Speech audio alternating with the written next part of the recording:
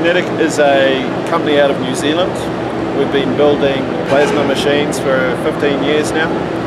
We've always specialised in these harder applications, particularly beveling and combination machining and cutting. We've had a lot of success bringing these machines into America, and we have a US subsidiary based in Burlington, Iowa. So you've come here from New Zealand. That sounds like a long trek to come here to Chicago. What made you decide to come to FABTECH this year? Well, we've come to FABTECH every year since when we started.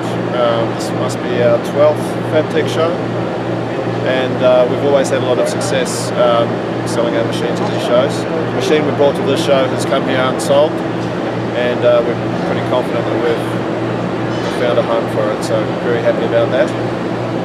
One thing that has been really popular for you guys this year at the show, it looks like your machine has been cutting American flags, and we've gotten a lot of pictures of those on social media. Can you tell us a little bit about that? Yes, the American flag sample has been a great success. We actually haven't been cutting them at this show just because we don't have enough plate, and it's quite a large part, and it doesn't take awfully long to cut one. But we first cut one of these in FABTECH in Atlanta. And one of our chaps, Graham Foot, he drew the flag up on site, no pressure. He counted the number of stars wrong. I think we had 56 stars on the first flag, but we sorted that one out fairly quickly. And as you can see, it's a nice sample. It's got a compound transition bevel cut around the outside, milling of the stripes, and drilling to depth on the stars. Great, and would you say, you sort of alluded to it, but would you say that this year's show has been particularly successful for you guys? Yes, I think it's been very successful. There's been a heap of leads right from day one.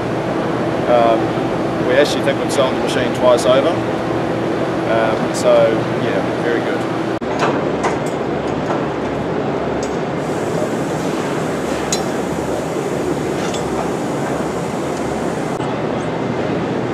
Ladies and gentlemen, on behalf of show management and our over 1,500 visitors at FABTECH this year, I would like to thank you for attending today.